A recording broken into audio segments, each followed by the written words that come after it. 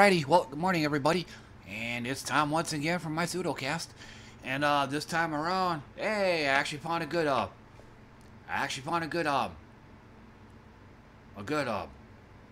good picture. And I found the actual proper sound of Pluto. And this time I actually got kind of lucky. A lot of the other videos that have Pluto sounds, they all sound pretty much the same. Like none of these had like extra ASMR or extra ambient crap attached to them. So this is one of the rare ones. But otherwise, just let me go ahead and get into this. And I might have to make adjustments to this too.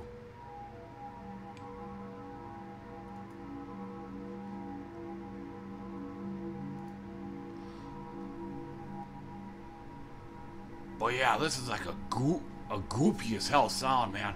Apparently this planet here is mostly ice and rock. So why it's red, I have no idea. And Lord knows where the hell the sound's coming from, or why Pluto is giving off this kind of sound. But like I said, it's mostly ice and rock. I think this might actually be I think it might be enhanced color too. I think I remember reading it somewhere, but like I said, every image of Pluto that I've seen looks just like this, so it's just what I'm going with. And yes, I'm gonna have to turn that down.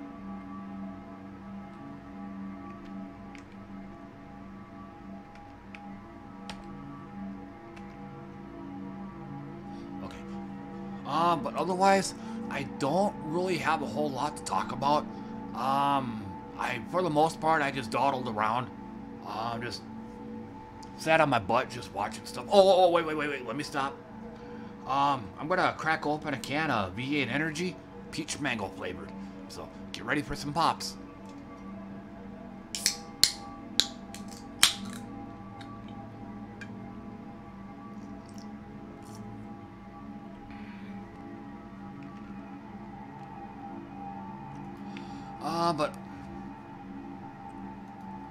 But otherwise, I watched, like yesterday, as I said yesterday, I listened to a new artist named Kid Koala.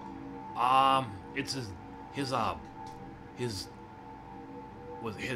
debut studio album, Carpal Tunnel Syndrome, which I absolutely loved it. Oh my god. And I love it enough to where it's gonna be pretty close to my top five favorite albums. Right now, where I have it is, it's a tie for fifth between that and Diggable Planets, Reaching. So it's a two-way tie for fifth. But this time around, I listened to his very first. It's not an actual album; it's just a demo. But yeah, that really set the tone for the kind of musician he is. For those that don't know, he's a turntable DJ. He uses three turntables. He also uses like these little sampling boxes, or their little soundboards. Like he'll push a button, it'll make a sound, that kind of thing. I think he has a couple of these as well.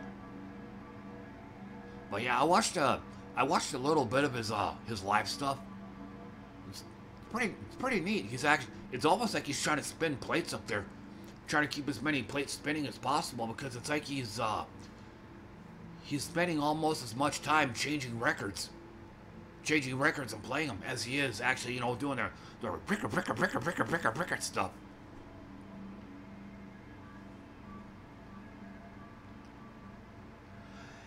I should probably mention this first, but I'm still watching Amoeba videos, just various musicians going through Amoeba records, and then buying various record CDs, coffee mugs and whatnot, and then talking to the Amoeba staff about what they got and why, and they're filming this whole entire thing. It's really neat to watch. But and I'm as a kind of a special added bonus, I'm checking out all these new artists that I've never even heard of, and this is coming from somebody whose favorite band is The Residents. So going off of that, there's Amoeba has artists going through their doors that even I've never heard of. And again, Kid Koala and a new one, Jessica Pratt. She's a folk artist, kind of like Joni Mitchell. And yes, I do enjoy I do like folk music. Not all of it.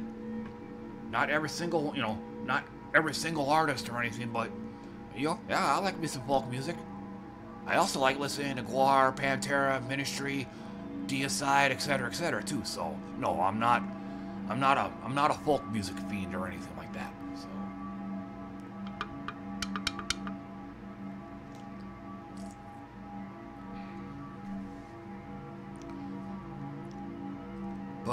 But I'm listening to Jessica Pratt's self-titled album. I'm like, damn, I think she's probably the only folk musician I could think of who does nothing but acoustic guitar, and I could actually listen to her entire album all the way through. I think Jewel was one. Joel, Joni Mitchell. There was another one. Oh God, name's on the tip of my tongue. Tori Amos, kinda.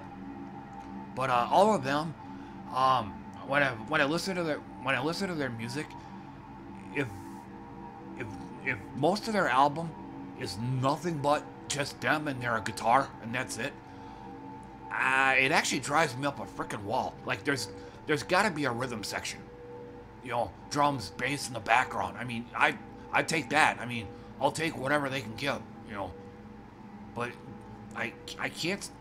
I mean, it really drives me batty when it's just somebody and an acoustic guitar and that's it. I mean, I can handle it for a while, but eventually I end up tapping out and crying uncle. But not Jessica Pratt. Part of it might be her voice. I mean, part of that, and I think part of that too is it might also be due to the fact that her self-titled debut came out in 2012, and it sounds like a damn 60s hippie record, like 60s folk music. It sounds just like that. So I found I find that kind of mind-blowing. But on the other hand, now that I think about it, I think Henry Rollins is right. New or good music that just came out exists. Yeah, him, and up until now, to a lesser extent, me. I was pretty much against modern music, especially around the time Auto-Tune came out. I mean, back then I was like this too. Any music that came out after like late 90s, I guess, it just automatically sucked by default. Because people lean too heavily on Auto-Tune, or lean too heavily on Pro Tools and the slick recording methods and stuff like that. But once I started playing vinyl, this actually cooled off some. I don't really know why, but I had less of the modern music sucks mentality.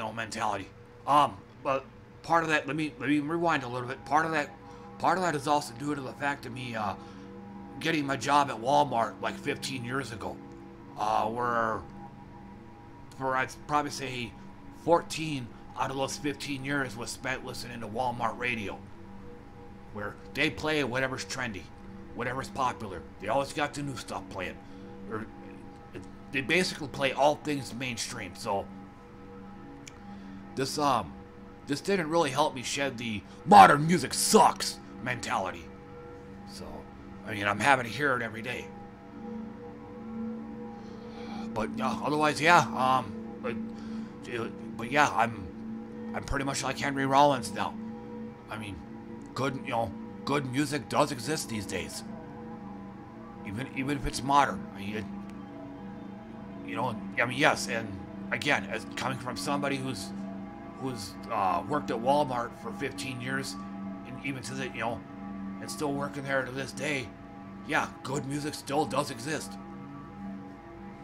I mean, it's not all, hey now, you're an all-star, get your game on, go play, or the, I love you like a love song, baby, I say beep, beep, beep, beep, beep. I mean, yeah, there's that kind of shit out there, but there's also good, there's also good stuff, like the aforementioned Jessica Pratt. I mean, she's not super modern. I mean, like I said, her self-titled debut came out like 2012. But yet, if I played this album for you, you never would have knew this. You would have thought, like I did, that this was like a 60s folk record. But nope. 2010s. Another one. I mean, there was another modern one.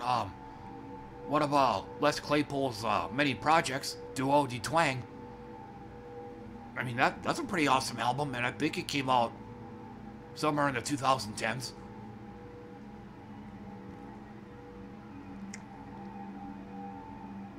But I mean, technically it's not modern, but for all intents and purposes, close enough.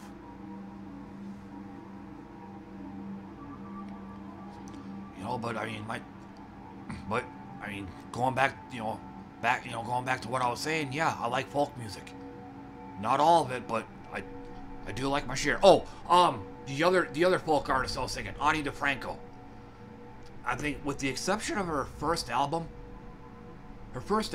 it was all acoustic guitar and her, and that's it. But luckily, the way how can I explain this? She's almost percussive with the way she plays her acoustic guitar.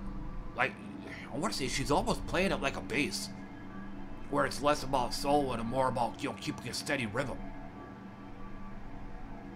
So she's kind of an outlier in that, whereas most other folk artists that I listen to, it's just mostly melodic and not rhythmic. So, but like from her, I don't have her second album. Oh God, I think it was her. I want to say it was her Out of Range album was when she started having a backing band. She had a. I think his name's Andy Stakansky or something like that. He's the drummer. I think she had a bass player. I want to say she had a bass player in there. I can't remember, but anyway, she's like, she's probably like one of the few folks. She's one of the like just like Pratt. Ani DeFranco's probably one of the few folkies where I could tolerate her, just her and her guitar.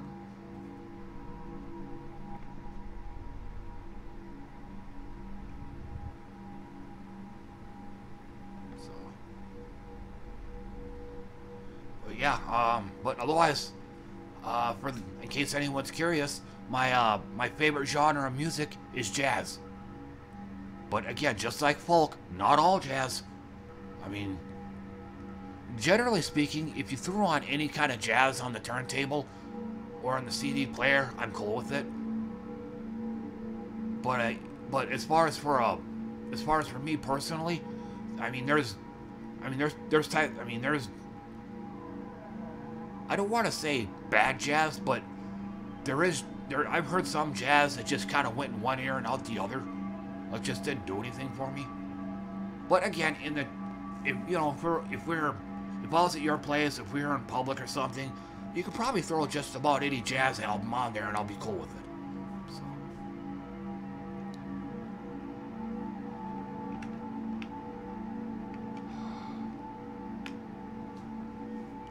But aside from that, I listen to most anything except most country, most rap music, and most pop music. Now, I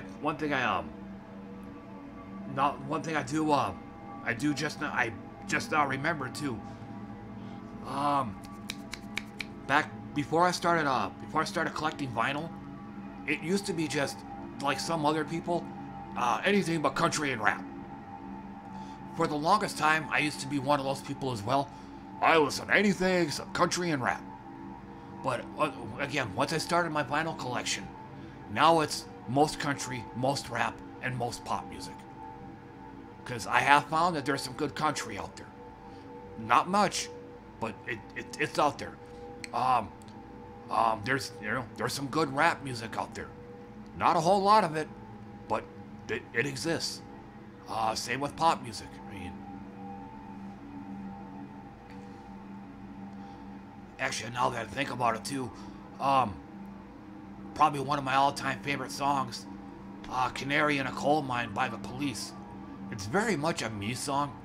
You'd have to listen to the lyrics in order to know what I mean. Especially if you knew me personally, you'll be like, yep, that's him. Yep, that's him. But Walmart is actually playing that song every day now, and I'm beginning to get tired of it. But this is what working in these kind of places will happen. It's what'll happen to you. You know, songs that you thought were just totally awesome, you'll end up hating because the place you're working, they'll start playing that song at your job, and you'll end up hearing it every single day, and twice on Sunday, and eventually you get tired of hearing it. And there's been a fair amount of songs that I've liked that have gone that route. I used to love them, now I hate them. That's the good old Clockwork Orange effect for you.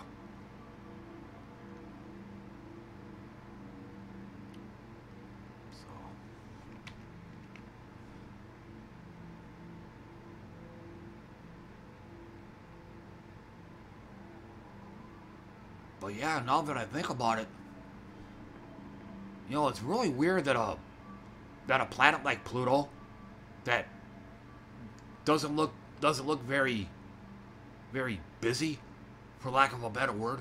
You know, it just looks like a red and brown rock that actually makes this kind of noise. But then you look at a planet like Saturn or Jupiter, that you can tell by looking that looks like there's a whole lot of shit going on there. There's a whole lot of activity, but yet all it really sounds like is like,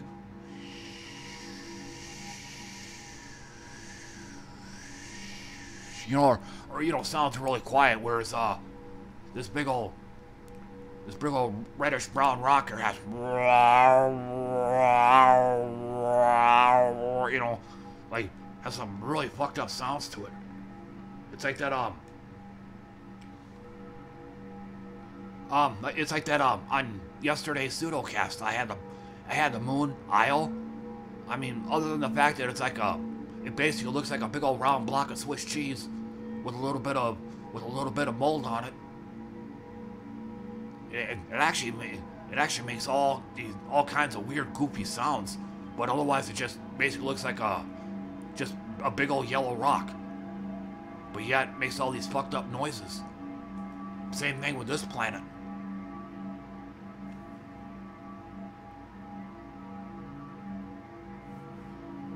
You know, I would have thought a planet like Uranus and Neptune, which are just blue balls. Okay, that didn't come out right, but you know what I mean. You know, just big old blue spheres, you know, they just look like there wouldn't be a whole lot of activity going on, but no, I think it was Neptune. It was just, I mean, it just makes all kinds of windy noise. I think last I looked, it was Uranus and or Neptune that literally has 1,500 mile-an-hour winds. That's like you'd be getting one hell of a blowjob if you visited those places. Oh, and I forgot to mention too, I also watched episode 12 of Dragon Ball, and like part of the episode is the evil bad guy Emperor got a hold of all 7 Dragon Balls, and now he summoned the dragon and wanted to make his wish, but I guess Oolong, he's a pig, a little midget pig. push the Emperor up right when the Emperor was saying his wish. The Oolong pushes him out of the way. I wish for comfortable underwear. And like all of a sudden this, your wish is granted. And this pair of women's underwear drops down on his face. So it seems the writers have a women's underwear fetish. And like the rest of the episode, Oolong's sitting there wearing the women's underwear on his head. So like, damn man, it's like, you know, I want to say, man, you know, it's like the writers are all a bunch of pedo pervs. On one hand, I want to say, you know, they really need to stage an intervention for these guys. But on the other hand, I want to say this stuff's pretty revolutionary. You know, and I think some of the stuff that I've seen so far in the first season of Dragon Ball, I think it predates stuff like South Park, Family Guy, Rick and Morty, etc. You know, I mean, I've only seen the pilot episode of Rick and Morty, so I know very little about it, but I get that impression. South Park, I played the pinball machine back in the 90s, so I have kind of an inkling as to how it works. I also watched the speed run on it's like a South Park RPG. I don't know the actual name of it. Like the magic stick of truth or something like that. So I've seen enough of them to know that it's some pretty juvenile humor.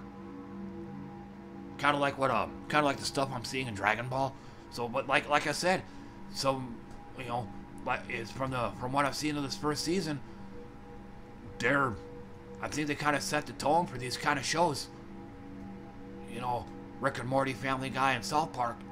And there might have been others too, but I can't remember what they are. So.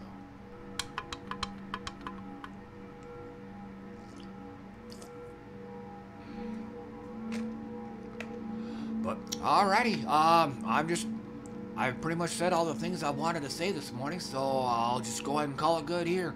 But thanks a lot for tuning in and listening to me, everybody. I appreciate that. And I should be able to do another one of these tomorrow morning. So, but until then, thanks again for coming around, guys, and see you all next time. Take care.